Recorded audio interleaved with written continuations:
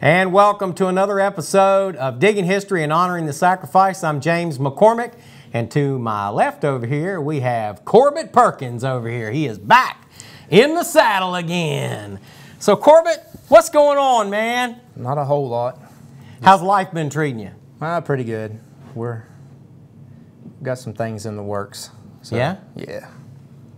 So, as far as digging history goes, we want to talk a little bit about the importance of not just the metal detecting, but getting out and doing things and not, being shut in. We went through this whole COVID episode, and a lot of people were locked in and shut in. And as you know, I've done a lot of digging with my dog Bravo, and obviously I have missed having some really good interaction here with Corbett.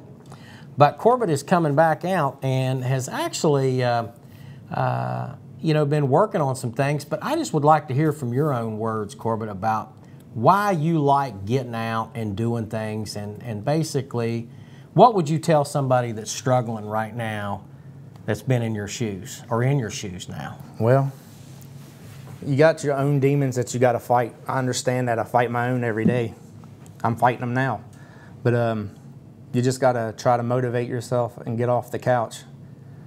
I'm not one to preach, but I haven't been the best at getting up off the couch, which is my fault, and I realize that. But we're going to make a change, and we're going to put them demons back in their box and go on about my business and do me and not worry about everything else. So that's the best thing. That's the only thing I can tell you. And talk to somebody if you need to. Maybe they can find your motivation, help you find it, and get you up off the couch and get you out your dark spot. I don't know. I'm available. Call me. Like I said, I'm not the best, but I can help you out. Maybe help you get off your couch, and maybe I can come to your house and drag you off your couch and take you with me. You come with me and I'll go with you, and then we'll both be happy. Now to put this in perspective, when you talk about getting somebody off the couch, explain to people how big you are. 6'4", about 250, 260 pounds. So if you want to drag me off the couch, then more power to you. Well, you know what? Now let's talk a little bit about the digging part of this. When was the last time that you actually went digging? Oh God, it's been a long time ago. Long time. A little bit before COVID happened, and then COVID happened, and I didn't want to get around anybody because I didn't want that stuff, and I didn't want to give it to anybody else. So yeah, it's been over a year. I think the last time was up at Byron's. Yeah. Yeah. And Byron Tucker, who's been on the show a few times as well. Byron, is now in Florida, and Byron's a lot of fun to be around, and we miss him. He is a snowbird, but he's becoming more of a Floridian than a snowbird. So I'm hoping that he's listening to this right now, because we got to get back together with our buddy, because there's so many artifacts to find that are still in the ground. Yep. How many more James shells you think's up there? Oh God, at least, with the research I did, there's at least 70 more. Because I think there was 72 fired, 79 fired, somewhere around in there, and we found 2. So if there's 72, there's 70 more up there just waiting.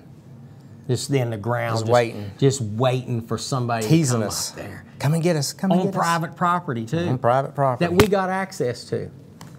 So, anyways, we're going to get up there and we're going to work that again. Of course, the heat's had a little bit of an effect. Yeah, too. Last summer wasn't no joke. Yeah. There's also a grape shot up there we're missing. Yeah, I know. I got a big old chunk of it. I got a couple of big chunks of it. I got about 3 of them, so there's bound to be a whole lot more.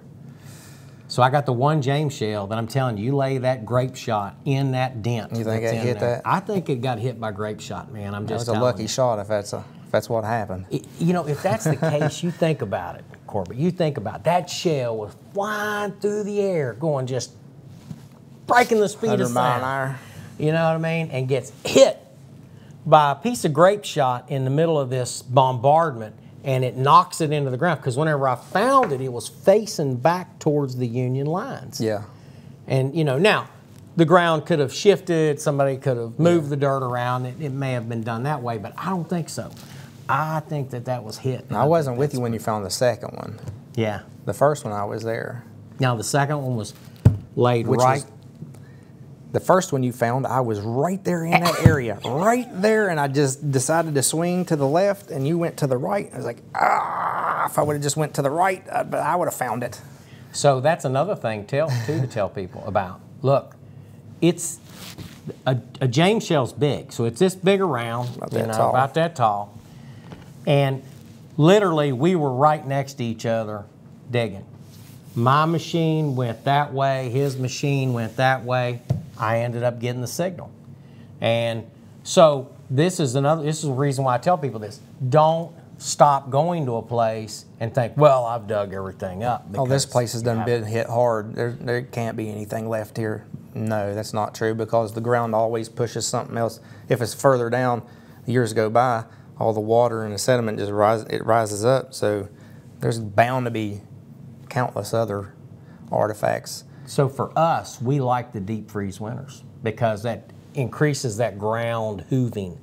You know, when it freezes up and it goes down, if the ground would be able to freeze below that frost line, then it would push even more stuff up. But that's what they call that, a ground hooving or heaving. I've heard it called both. So, you know, one time I heard somebody call a walking liberty and a standing liberty coin. I've heard it called both. And then, you know, you'll hear people say, well, it's not a standing, it's a walking. And then you'll hear people say, no, it's a standing liberty, not a walking. I just call it a liberty. We'll cut the walking part. I just call it a jackpot, man. I mean, we got boxes of them, man. So, I mean, it's like, you know, here's the thing. We find coins, we find stuff like that all the time. But like the best coin I found was that 1853 seated liberty quarter. Yeah. You know, that had to have been on a battlefield. Dropped.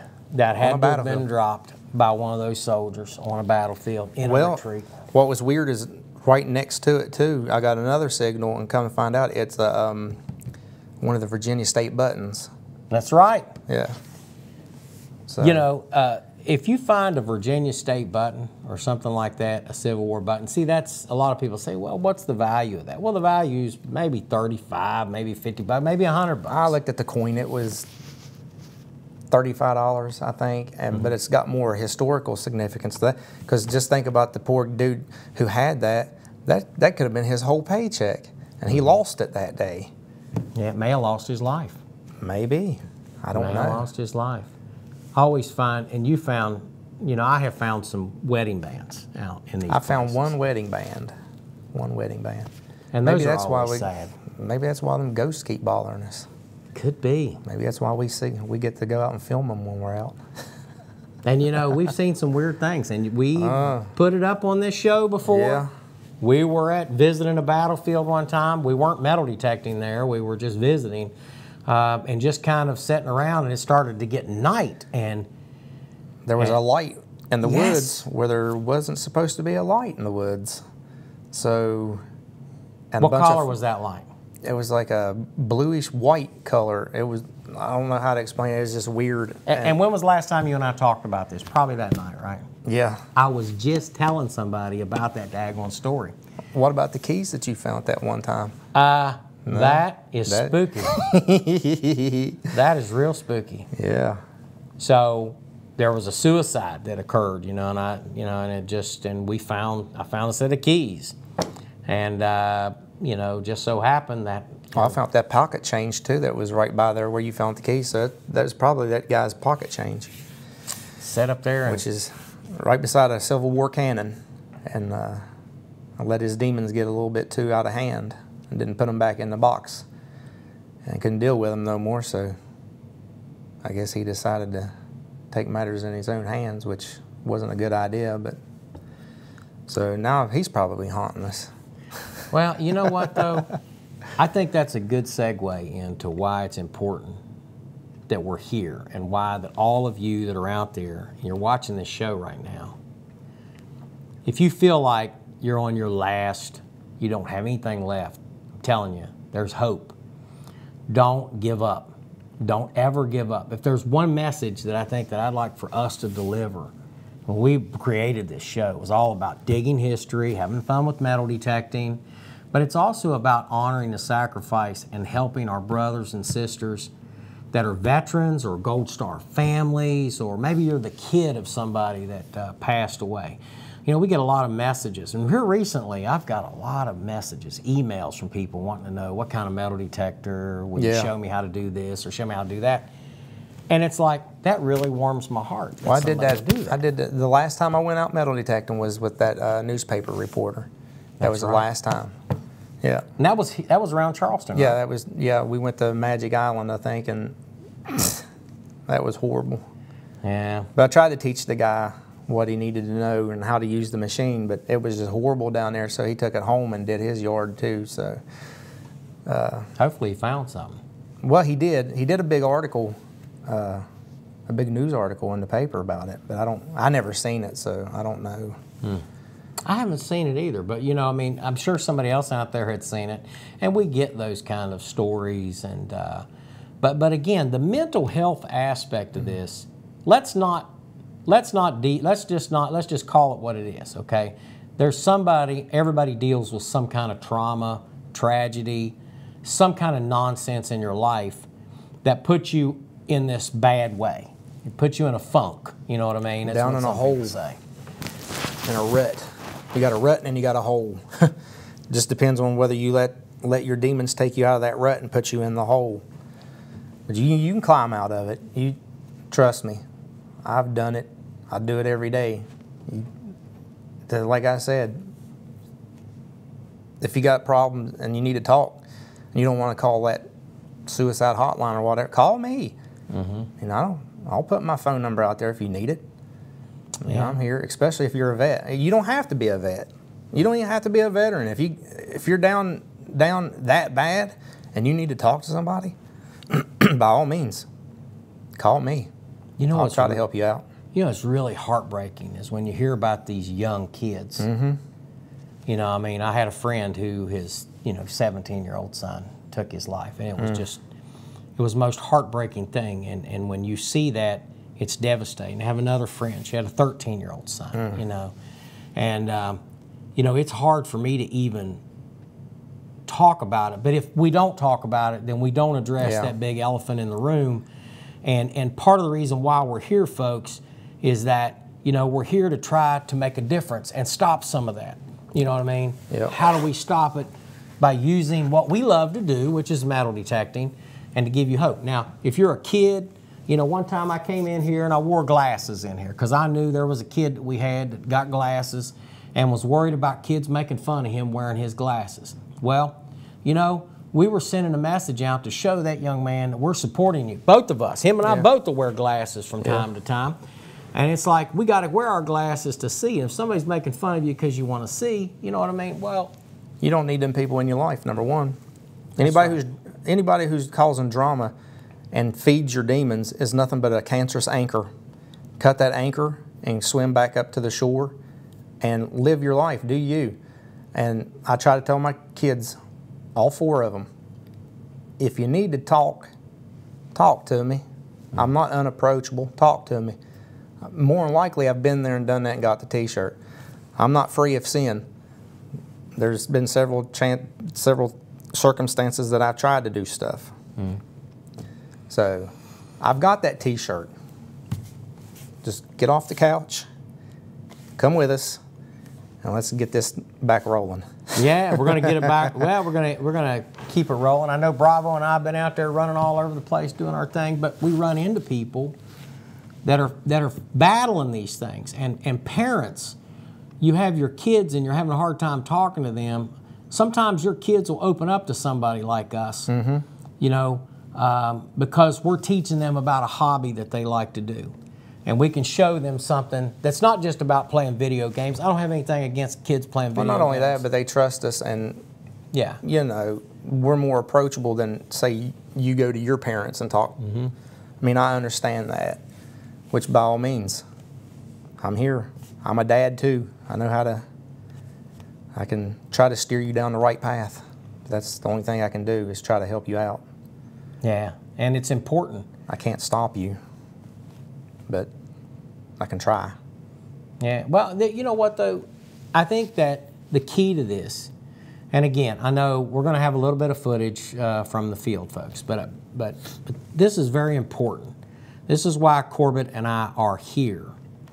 We're here because, not just because we're trying to talk about the history of West Virginia, America, and trying to give you an unadulterated view of it, but we're also here because we want to give somebody a tool to put in your toolbox so that you can use it for your own physical and mental health to make your life a better and more enjoyable existence.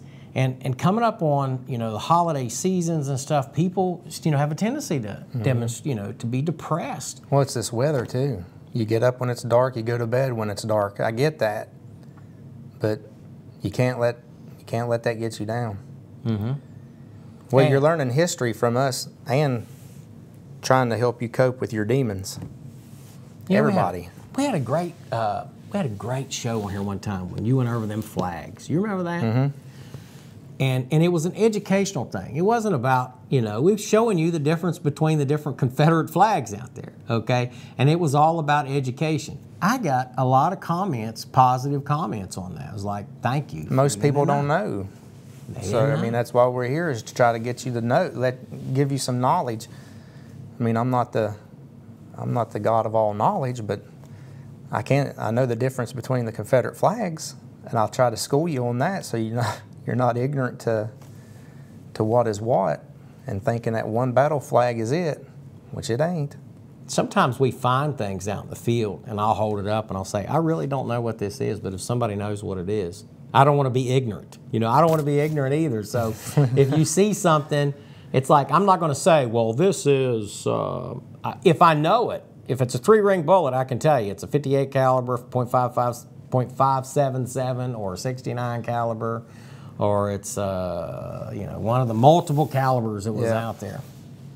We can tell you that. But there are some things that we can't tell you about. I found the thing out at Scary Creek. Still don't know to this day what it is. We need to get that out here. We need to have part of our show where we have, these are the things we have yet to identify. I have yet to, but it looks like it's a little makeup, like a sterling silver makeup thing, because it's got little, I don't know, I'd have to bring it and let everybody see it, because I put it on Facebook and nobody knows what it is. Some people say it's an ashtray or a prophylactic cover, but it's not. I know the difference, and it's not an ashtray, or it's not a it's not a condom. No, it's not a condom container. So I don't know what it is. I think it has to do with women's makeup. Yeah.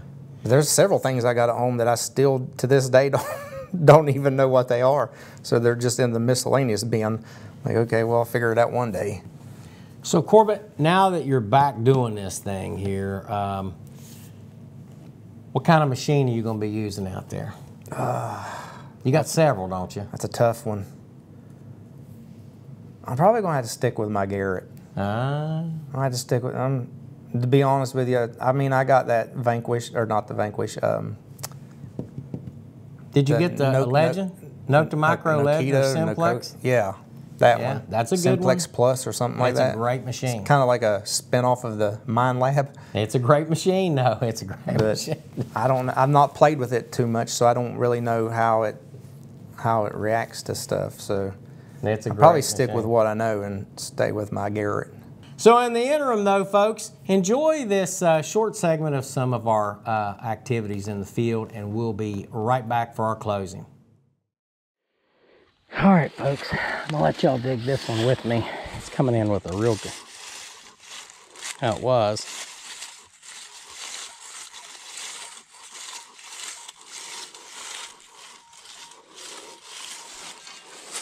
That's like a 52.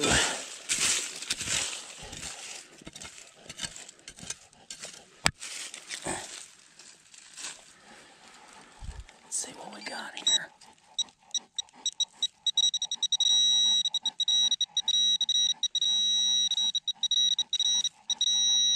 Oh, look. Shining.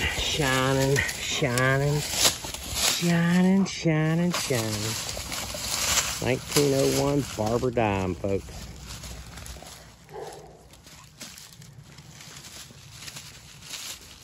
Wow. So it's at 121 years old. Pretty cool. So what I do with these is I collect these old medicine bottles and I put them in this medicine bottle. Y'all can watch Bravo while he chews. See that? First dime of the day. I hope it's not the last. So, and we've hit this area a lot. I'm telling you, it's just all about the time of the year. It's colder now, and there's not as much growth on the ground. There goes Bravo. Okay, folks, I got a theory. So, I found my dime straight down there where that tree is, right there. Okay? Just on the other side. Now, I searched, didn't find anything else over there. So, I have shot an azimuth that goes straight up over the hill, over on the other side, near the riverside, because I want to see if this is a route that somebody was traveling and possibly dropped some coinage or something going up and down the hill. Don't know if that's going to work, but you know, hey, I'm searching where everybody else has not searched, and it's rough, you know, because most people don't go into the roughness. Most people will stick with the you know, the wide open trails and stuff, and that's fine for them. But for me, I mean, I'm really looking at this thing and trying to put up a pattern here. So anyways, keep watching, folks. Okay. A little bit of a signal here. And Bravo wants to play with that stick. Ow, let go.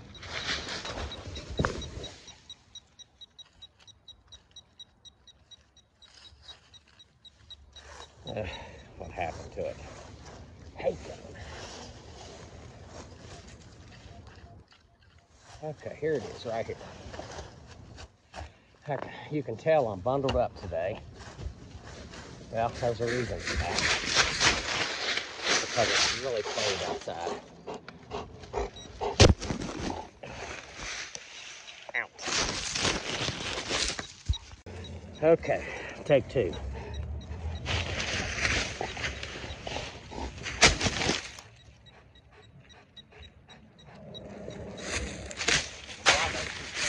Stick over here.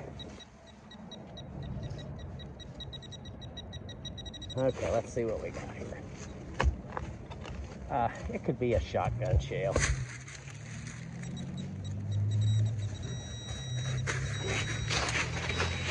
Finally get into it. Look at this. Sorry about the lead. That's your buddy Bravo again. And of course the wind.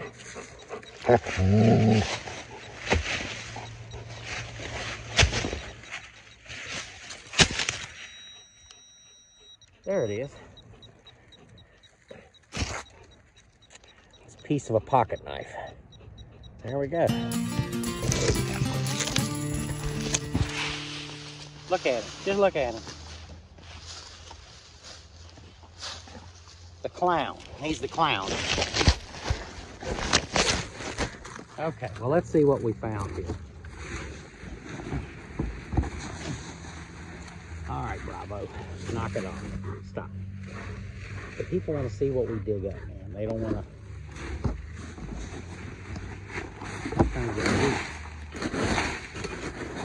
Okay, let's see what we got.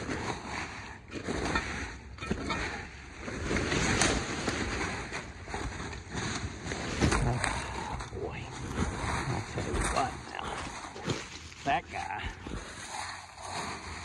that boy is something else. Okay.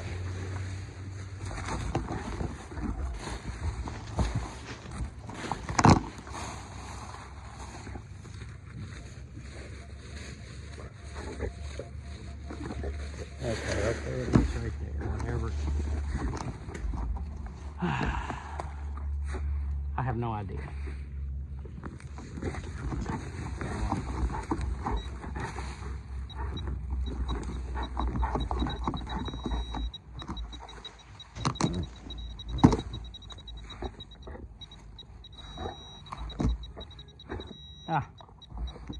And when you know it. Shotgun shell. All this was Bravo. He's still over there digging in the wrong spot. Oh man. Look at it. Oh, look at it. There's nothing there, buddy.